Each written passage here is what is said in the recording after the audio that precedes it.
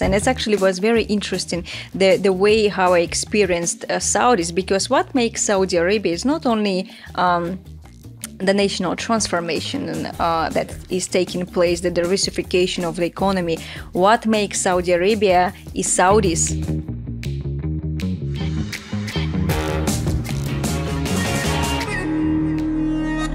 Hello and welcome to the Mayman Show. As usual, we are coming to you from our studios in Riyadh, Saudi Arabia. And today we have a business transformation executive coach and CEO of Human Q Method, Maryia Oayda. Thank you very much for being with us. Thank you very much. And thanks for your invitation. It's a pleasure to be part of your show. Yeah, well, it's a pleasure to have you, and glad that we can finally meet and make this happen, right? Exactly. So, Maryia, as a business transformation and executive coach, can you tell us a little bit about what you do and what services you provide executives? Sure. I think before I share my concept and what I do in Saudi Arabia, it would be relevant to share a little bit of my background so you will understand where I'm coming from. Okay. And I mean Belarusia. I'm from Belarus. Belarus is post-communism country. You probably don't know what is communism on practice, but it's pretty much challenging because you have to think, feel, and act in a certain way. Okay. So it's the procedure. And I remember my humorous grandmother used to tell me, you cannot differentiate yourself from anyone else. You are exactly the same as your friends. And it was amazing. But I was always been open-minded kid. Always had my distinctive opinion on all the things. And my parents always supported that idea and encouraged, luckily and thankfully that way, to be unapologetically myself, no matter cost. And what happened is after graduation of university, I studied criminal psychology. What I have done, I decided that's not the place where I want to be. That's not who I want to be. And I want to develop my totally new life from scratch. Okay. And I left my country in 2012 to Thailand. Okay. And developed my career in business development, in sales, in real estate. All right. So you wanted to deviate from the conformity. Exactly. Exactly. Because the entire ecosystem was surrounded by limiting beliefs and limiting thinking. And that's not where I wanted to belong. And then I went to Thailand, as I mentioned, and developed my career in real estate, in real estate sector, in sales and business development. Okay. Then what happened, when I look back to that experience, I believe there was one secret weapon behind that success, behind that journey. And this secret weapon is my violin. I played violin for 7 years. I sing jazz till these days and play violin. And as you know, music is one of those activities that doesn't have limitations. Music has no borders, no limits. It's pure non-linear activity. And music is one of those activities, especially string instruments like guitar, violin. These are the instruments that help synchronization of right and left hemisphere. Basically, music helps synchronization of emotion and logic. Okay. So I'm coming from a psychology background, and violin helped me something to open up in my mind that allowed me to use my imagination to extreme. And as you know, if you use your imagination to the extreme, you don't see limitations. You see only expansion. And if you don't use your imagination, you feel insecure, you feel a limit. You feel like you have boundaries. Absolutely. So when you use your imagination, you feel only expansion. This is exactly how I operate till these days. Okay. If I don't get something within a few days, I will work hard and I will get it. It's a matter of time, to be honest. Okay. So this is the part of my background. And I came into Saudi Arabia in 2016 as a psychologist turned journalist. Okay. Conducting economic research throughout exclusive face-to-face interviews with all top government officials, CEOs, executives, all business elite, the public and private sector. And being psychologist turned journalist, I had this amazing opportunity, first of all, to sit down with movers and shakers of the economy, to have a conversation with them, to negotiate with them in such a level so that they can give me the best information out of my interviews.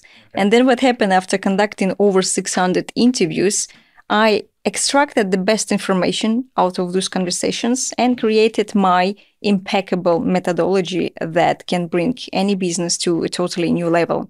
So my methodology inspired by nonlinear nature of music and those conversations with successful business magnates in Saudi Arabia and in Southeast Asia. Okay, so all the 600 were here in Saudi?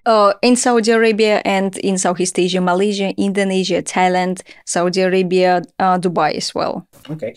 And then when you took all that information and developed your methodology, so what kind of curriculum, what kind of program are you currently offering? So what I do currently is I do business transformation coaching, and I do executive coaching as well. I do group workshops and as well one-on-one executive coaching.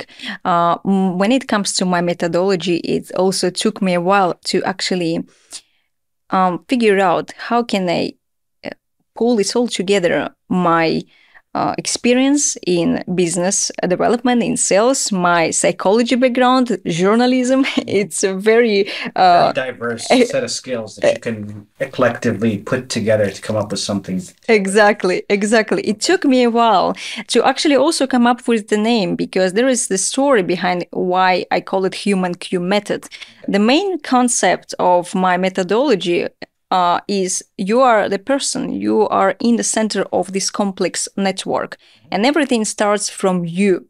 If you want to change anything in your life, if you want to anything, it starts with you. You basically take responsibility for yourself, no matter for the past, for the present, and for the future. You are human. It's a human Q. You are an intelligent person. You can do anything by your own. So that's the major point. And the methodology is very focused 12 steps program that based on inside-out principle. What do I mean by inside-out principle? It's again, professional business transformation is impossible without personal transformation, right? And if you, Sam, even look back to your experience, you may notice that anytime when you move up your career ladder, it goes through personal transformation. You decided that you can do more, you deserve more, and you basically, it goes through inside out, not. I think my Achilles heel is also when I, progresses, I tend to want to show my personal side more, but it's my personal experience. Exactly. So, and that's the part of a huge part of my program, that first 6 steps we're going through your personal transformation, which involves a lot of unpacking process. We're going through, let's say, your limiting beliefs, your habitual emotional states. We're going through your values that drives your behavior from the moment you woke up to the moment you fall asleep. Okay. These are very important aspects of your life. We're going through your self-image. We establish your SEO brand. As you know, SEO branding, branding in general is a very hot topic these days. No matter which position you're in, you're general manager or you are a manager, you have to have a strong self-image. So after compiling all of this unpacking process and your self-image, we are going through professional transformation. Also, I put a lot of accent in my program on non-linear thinking, which is creative thinking. I educate people how to think outside of the box, because imagination is our greatest gift, that not using it, it's actually deny your true nature, because we human beings, we only want species on Earth who can actually first visualize and then bring it to reality, right? Okay. It's like architect, first he sees the building inside in his mind and then brings it to reality. Same is business. Same is with you, with everyone. First, we visualize something and then we bring it to reality. So imagination plays significant role in your personal and professional life. What sectors and organizations are you currently providing executive coaching? I would say that I'm not limited to particular sectors. I work with health sectors. I work with IT sectors, which is digital sectors. I work with education, finance as well, many sectors. But I would say that the hottest sectors currently in Saudi Arabia is fintech sector. Okay. Technology, of course, it's the sector that drives the economy. It's a part of Vision 2030, by the way. Vision 2030, we all know, it's diversification of the economy, shift focus from oil gas to other sectors, and one of those is a digital IT sector. And I recently been in one exhibition, Black Hat show. Oh, okay. It was beautiful. It was amazing how many new Saudi companies are striving for success. So what I try to say is that yes, digital sector, fintech sector, these are the hottest sectors in Saudi Arabia, and I'm working with them because these are the companies who needs more guidance actually and attention, because going through supersonic speed, you need support and guidance. So I'm working with sectors and also, of course, individuals. Okay, and Vision 2030 is basically the anchor for all these rapid and developing sectors. Why Exactly. is executive coaching, important, and what value do you feel that it has to basically add to executives who are working to realize the Kingdom's Vision 2030 projects? It's a good question. Why? Because you're not the only one person who is asking me this question. Why did I choose particularly this industry and this audience? Coaching industry is a very hot industry nowadays, right? We see a lot of coaches when it comes to food, fitness, executive, business transformation, and you may notice that let's say fitness coach, we all know how to develop muscles, that you need to drink 1.5 liters water per day, and you have to not combine carbs and sugar, because that we all know these rules. One would think that everyone knows these rules, but you'll be surprised. Not everyone knows. Yeah, I see. So, but in general, we know how to make apps. We know all of this information, but why we go to one coach and we don't go to another? We choose coach and the psychologist. I've been, by the way, in the side of the coach, and I also been on the side of the person who is going for help, right? Psychological help and coaching. And I know the fact that it took me a while to choose my own coach, my expert, because despite that time goes fast, we human beings, we didn't change. When we first time see the person, two questions we ask ourselves instantly: Can I trust you? And if am I safe with you? So these are the two questions. And these are the two questions that we answer intuitively with the person. Either it's business or relationship. And when it comes to coaching as well, every person choose his own coach, basically the person who resonates with him on a personal level. For me, the question is why it's executive coaching, because I'm on a mission. Working with executives and business owners in Saudi Arabia and in Southeast Asia, I know the fact that being person in business, you project a powerful image. You have to be strong. People expect you to make decision when, by the way, no one dares to make decision normally. And these are the people who are very much reluctant to address requests. Right? It's hard to ask for help. It's hard to ask for guidance.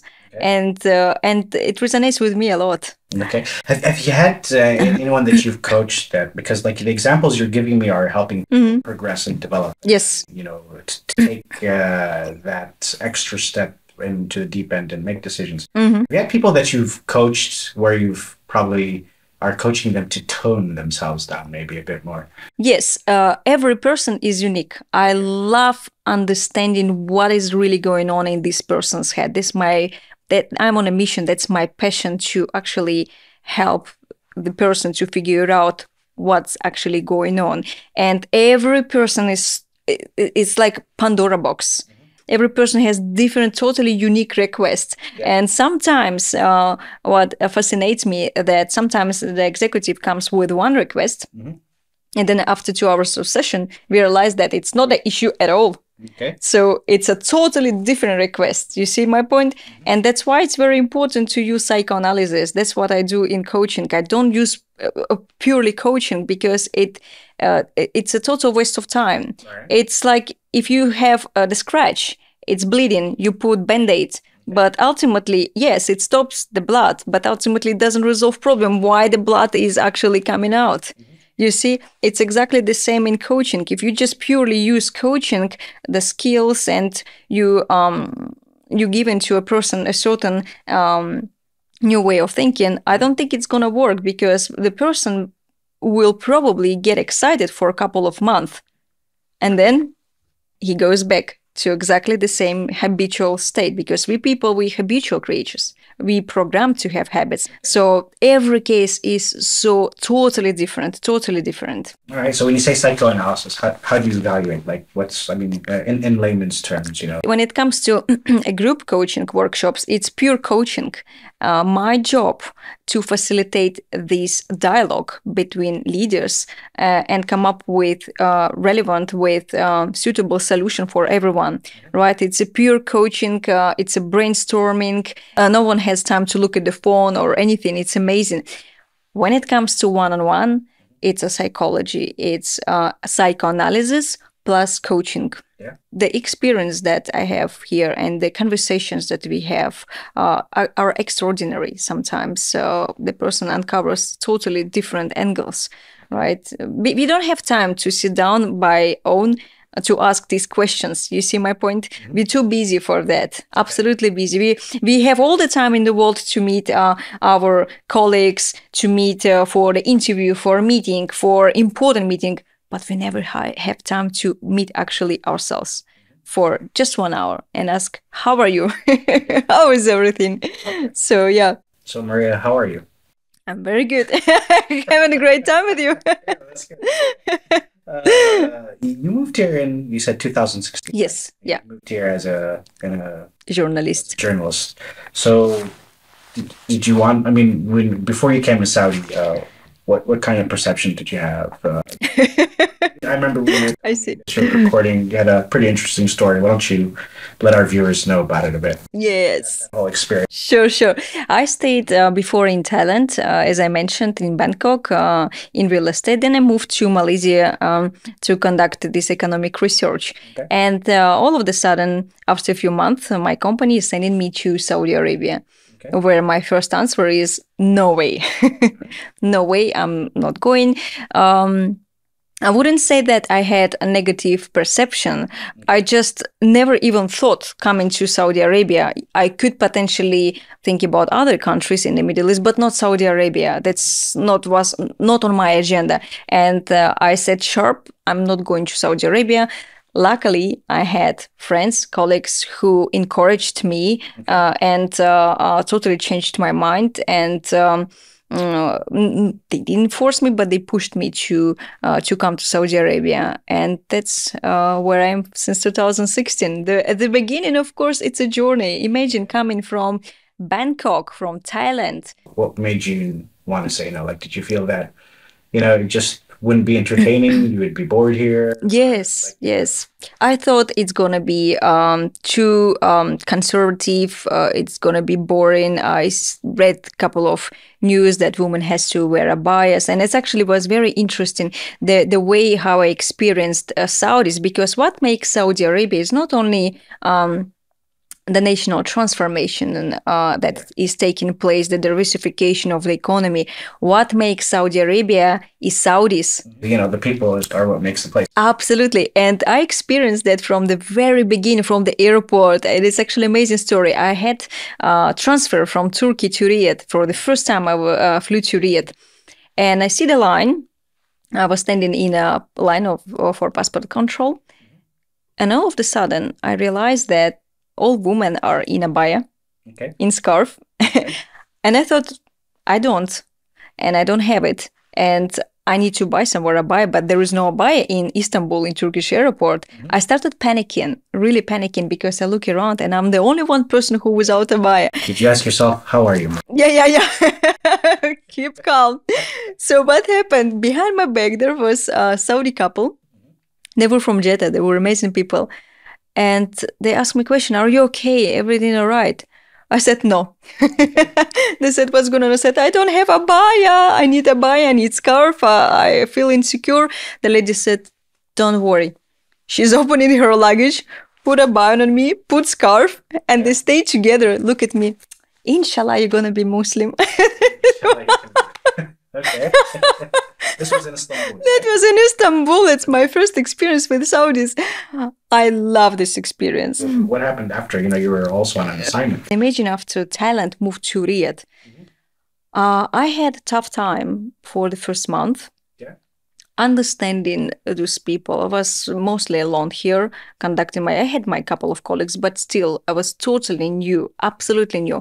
And nonetheless, after a couple of months, I realized that the people are super sweet, educated, speak good English, and my journey just began. And I found a lot of friends. Now it's my second home. All right. So when you came, it was you moved here, or was it for an assignment, like for a couple of months? Oh, I would say the first project took almost a year. Okay. Yeah, it's a long assignment. It was a long project. We covered all the sectors, starting with the diplomacy, economy, finance, even green economy, energy, health, education, everything.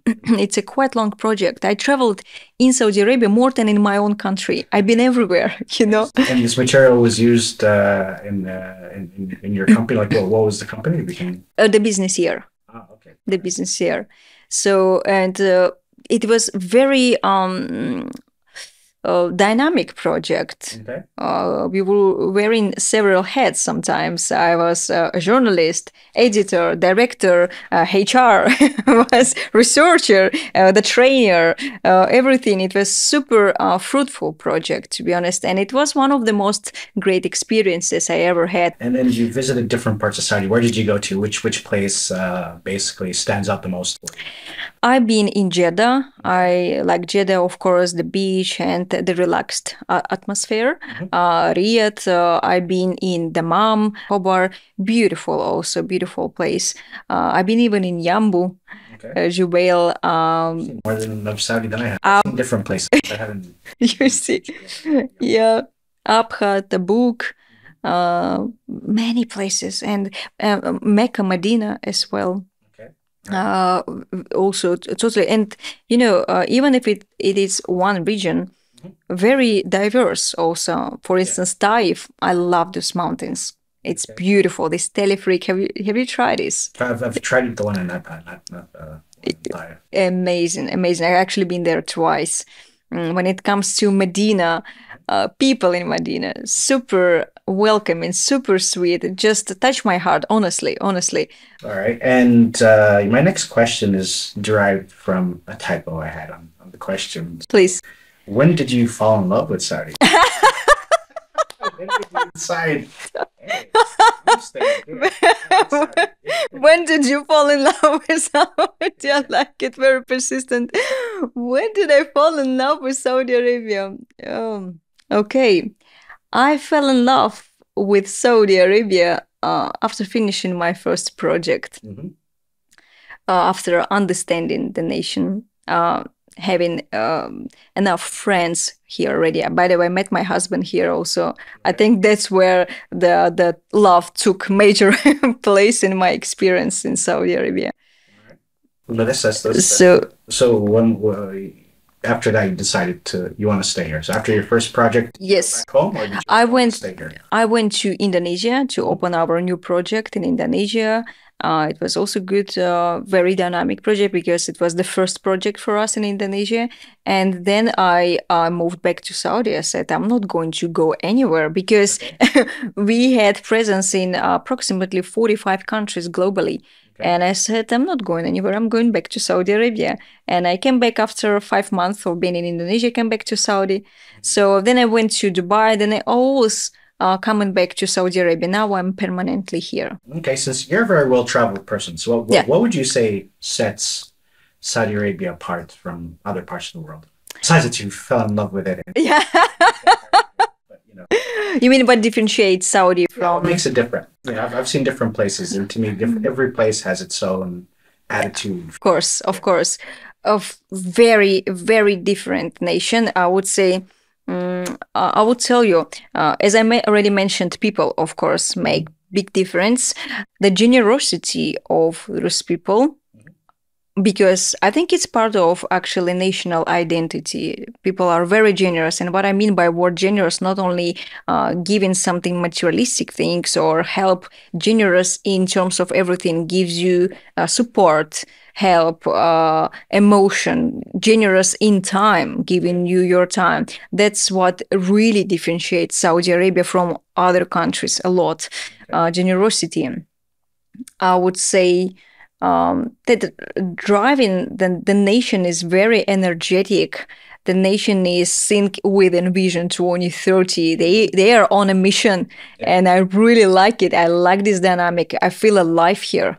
You see, I feel these vibes, this dynamic of the country, the presence. It makes me feel so good here. Would you say that there is passion? Absolutely. Of course, and woman and man. It's everyone is on a mission. This is the exact environment where I feel like a fish in the water. I feel I'm alive here. That's my environment. Well, like an example I can give you about when you're talking about Saudi people in general, like, so for if you're going to be invited to dinner, you always see these big, because there's a philosophy, there is, if you're going to invite people to dinner, more is better than less. Of course, of course. That's one thing why you always.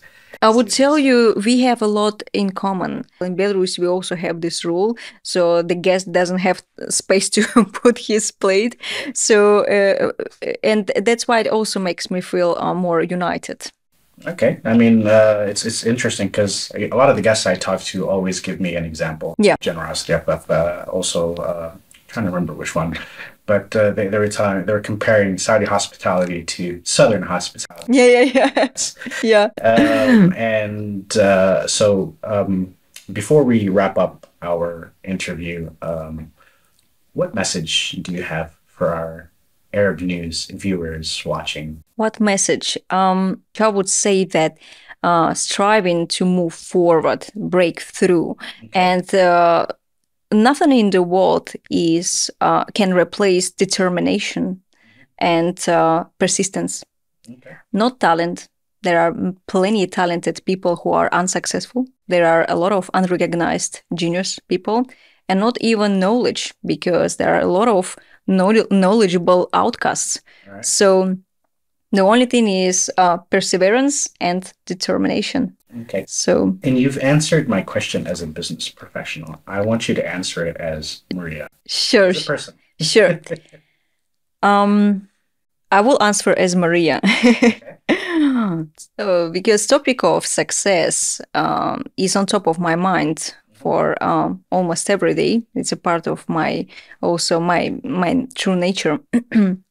I always was asking myself what is key for achievement, because there are a lot of people who have all the potential, have all the resources, the right influence, the right, I would say, the right resources, but they cannot conquer this capricious life. And there are people who have all the disadvantages, all the misfavors, yet they go beyond their own expectations and achieve radical success, right? So from my standpoint, what I want to say that the key to success is not about your capabilities, right? What human beings are capable is absolutely radical. Okay. What people can do is totally different from what they will do. Okay. So, and my message is that always stay open-minded. Trust, believe in yourself. No one will believe in you if you don't believe in yourself. And risk, just move forward, just break through. All right, that's just a good message. It's always important to believe in yourself and keep Of going. course. And to quote John Cena, hustle, loyalty, and respect will take you a long way. Exactly. That's true. Pleasure having you. I mean, we Thank you. talk for hours, but that's all the time we have for this episode. Tune into our next episode of the Mayman Show. Thank you. Nice to hear. Thank you so much. See you soon.